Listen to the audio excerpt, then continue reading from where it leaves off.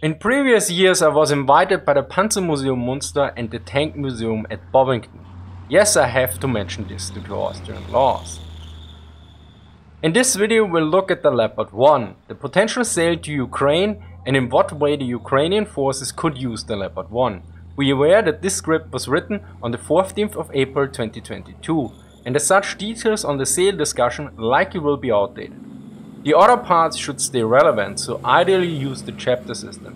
Last minute addition here, on the 15th April 2022 the German chancellor agreed to 2 billion euro as military support for Ukraine, of which 0.4 billion euro should be used for weapons.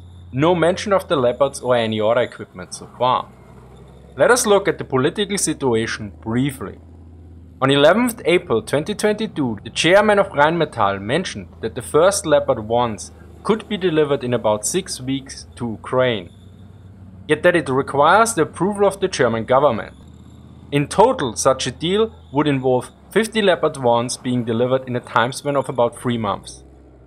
According to ZDF, the company FFG has another 100 Leopard 1 in storage. The German foreign minister noted that Ukraine requires military material, particularly heavy weapons. Meanwhile, the German chancellor was reluctant. Recently, Germany had approved the sale of Czech BMP-1s to Ukraine, as outlined in this video. That also explains why it had to be approved by Germany. It also shows the little odyssey these BMP-1s have behind them. Although the German leadership in parts is reluctant, the German public seems to be in favor. According to polls in Germany from 11th to 13th April 2022, among 5,000 people, in total about 43% are strongly approving of delivering heavy weapons, so military aircraft, tanks and warships, to Ukraine. 13% are mildly approving, 9% are undecided, 7% are mildly disapproving, and 28% are strongly disapproving.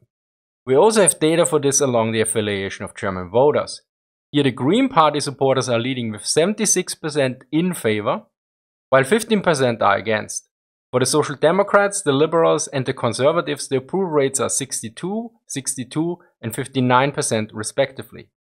Meanwhile, the supporters of the right-wing populist party Alternative for Germany are mostly against it, with 80% disapproving and only 17% for it.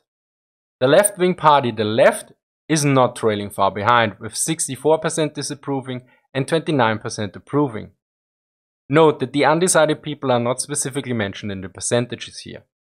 Be aware there's also another study with slightly different values, but for some odd reason it did not include data on the left-wing party. Thank you to Andrew for pointing that out. Let us look at some general information about the Leopard 1. It is old. Serious production started in 1965 and it was used in the Bundeswehr until 2003. Historically, the Leopard 1 was used by a lot of NATO countries. Nowadays only Greece and Turkey operate them. Greece has about 500 and Turkey about 400. Although there are various countries that still use vehicles on the Leopard 1 chassis as well, like recovery vehicles. For some that might mean outright dismissal of this tank, but as so often it's a bit more complicated than that. First, a tank is better than no tank. Yes, a tank can be killed by an anti-tank guided missile, but soldiers operating an anti-tank guided missile can be killed by a machine gun. This does not mean soldiers are obsolete. For a more detailed look on the end of the tank, see my video on this topic. Second, the Leopard over the course of its lifetime received many upgrades. Of particular importance here are the upgrades to the fire control system, which will be discussed in the firepower section. Be aware there were a total of 6 major production batches of the Leopard 1 and a total of 4 major Kampfwertsteigerungen, literally combat value enhancements, sometimes also called modernization programs. The latter were not always universally applied. For brevity, sanity and simplicity, we will assume a fully upgraded Leopard 1 A5. After all, Rheinmetall noted it would need about 5 weeks to make at least 10 tanks operational. It can be assumed that they kept the most modern variants in storage and or applied the latest upgrades to them. Let us look at firepower. The Leopard 1 is equipped with the British 105L7 gun that a lot of NATO tanks used. It was a great gun for its time, now it is a bit outdated. In short, 105mm, not great, not terrible. In terms of ammunition, the Leopard 1 should have APFSDS, which is short for Armor Piercing Fin Stabilized Discarding Support. These are arrow-shaped projectiles with a high penetration capability for its caliber. The newest one seems to be the DM63 round, which is produced by Israel and more commonly known as the M426. The next one are heat shells, which means high explosive anti-tank. These shells create a metal jet that have a very high penetration capability against regular steel. Although particularly Russian tanks are equipped with a lot of explosive reactive armor that is particularly intended to defeat heat shells. You've probably seen those little boxes or sometimes larger boxes on the turret of Russian tanks. That is explosive reactive armor. Finally, against weakly armored targets, the Leopard 1 also has HESH, high explosive squash head ammo. According to the protective levels of various T-72 variants given by Verlag against AP, FSDS and heat, the modern front of the T-72s can be penetrated by any of these projectiles. This is also the case for the T-80 and T-90 as well. Additionally, all other major tanks in the Ukraine were currently equipped with the 125mm guns that are more powerful, so the Ukrainian T-64 and the Russian T-72, T-80 and T-90. As such, the Leopard 1 can't deal with any of these tanks from the front unless it gets a lucky hit or there's some seriously improved ammo provided. Yet although the gun is dated, the fire control system was upgraded. The laser rangefinder gave a fast and more precise acquisition capability, thus reducing the time-lapse to open fire considerably with the corresponding far higher first round hit capability. The new fire control system, aside from the laser distance, also incorporated factors such as temperature of the propellant, air temperature, air pressure, side wind, system malfunction and position of the vehicle. The fire control computer enabled the gunner to keep his reticle on the center of the target independently from type of ammunition, ballistic factors or speed of the moving target. Lead angle and elevation were given by the computer automatically, thus aligning the gun autonomously. Particularly interesting here are statements from the military historian and former Leopard 1 driver Jens Wehner. You might know him from some of my videos. On his private Twitter account, he noted that he learned to fire and drive in about 6 weeks. Even more interesting is the following statement. In training battles against modern Leopard 2A4 and 2A5, we had good chances, especially at short combat distances. Hence the Leopard 1 should be still effective if used under the right circumstances, and so far the Ukrainian forces have pulled off various feats with their sometimes limited capabilities. Another aspect related to firepower, but not only, are thermal sights. Although I must add here, this part I could not find a conclusive answer at all. Historically, the Russians had some problems here. In comparison to NATO tanks, Russian tanks of the early 1990s suffered from the slow arrival of thermal imaging gunners' night sights.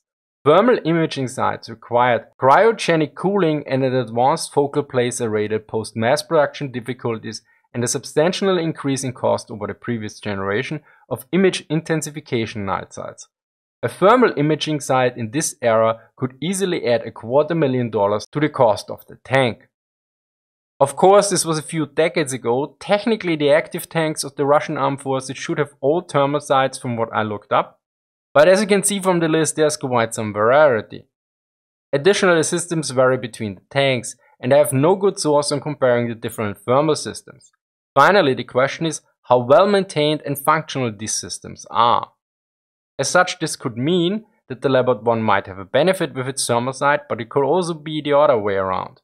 I suspect that against certain Russian tanks the Leopard 1 system might be better, and in some cases it might be worse. In any way, the Ukrainian forces likely know that.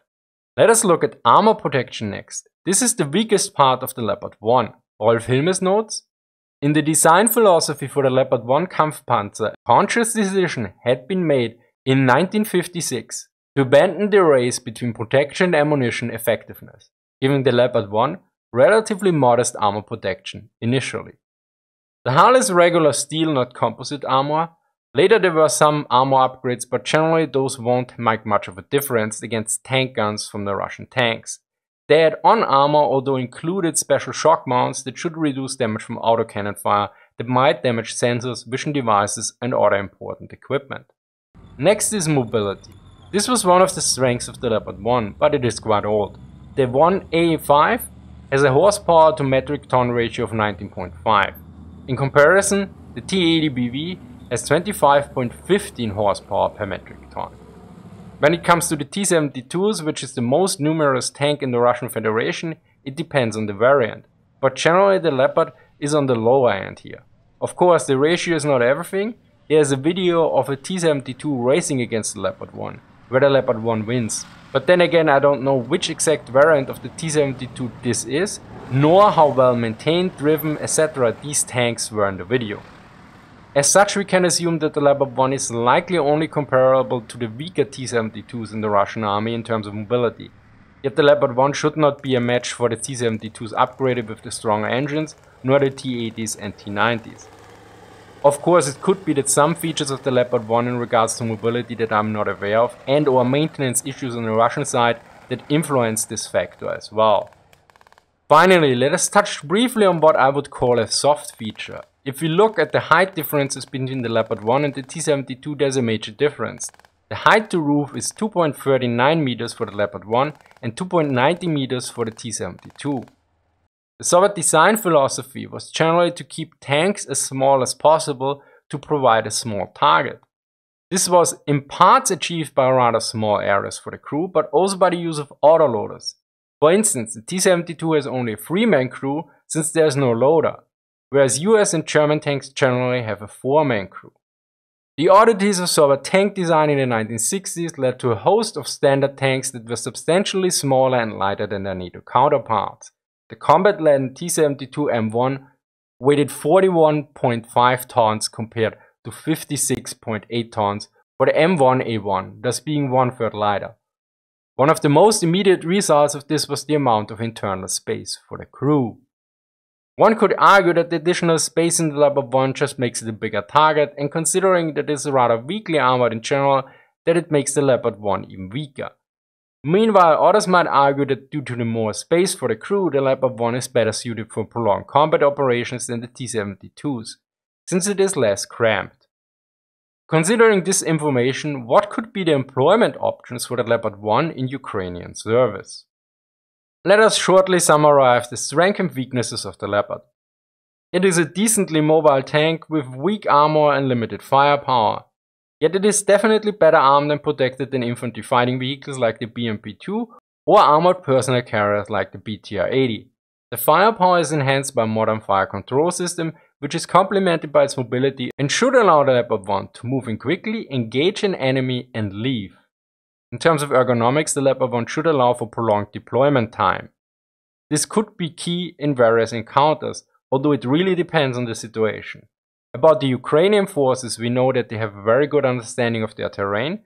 During the fighting in the last weeks, they also learned a decent amount about the limits and capabilities of Russian equipment, troops and tactics. Furthermore, they are highly motivated. In terms of intelligence, tactical intelligence is supported by their drones. Additionally, they also provide with intelligence by NATO, from what we know, likely on both the operational and strategic level. This combination should allow them to be able to select when and where to engage the Russian forces. And if the Leopard 1 thermal sights is better than some Russian systems, where it might be best used. Considering that the Ukrainians have achieved various successes with ambushes and special tactics, the Leopard 1 might be better suited for those missions, particularly ones that rely on extended deployment times and less on firepower and armor protection. Additionally, Leopard 1 should be able to destroy tanks from the side, particularly at close distances. Such situations are likely in ambushes, villages, and urban combat. These scenarios generally favor the defenders heavily, and knowledge of the terrain can also be exploited. Jens Wehner on Twitter also gave a few examples about their potential employment.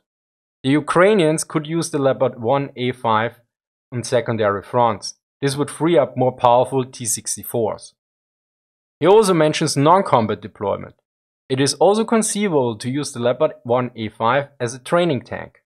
You could train tank crews and train soldiers against tanks. I drove over soldiers in foxholes to get them used to tanks. Be aware that Jens tweets in German and English. Generally he writes the first part of the tweet in German and the translation in English. In terms of training, Jens Wehner noted that about 6 weeks were generally enough to train him as a driver and for the fire control system. Considering the circumstances in Ukraine and likely previous experiences, such training times could probably be reduced. Generally, 6 weeks is a short time period, but depending on the circumstances, it can also be rather long.